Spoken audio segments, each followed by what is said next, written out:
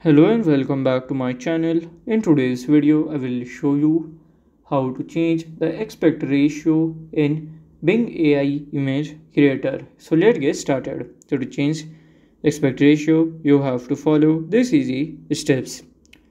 So first here you have to go. So here you have to use the like crop tool. Then you will click on anywhere image, then set up the image, enter the keyboard and would be done. So this is how to change the aspect ratio in Bing AI image creator. And if you find this video helpful, make sure you like, subscribe and share the video. Thank you for your watching.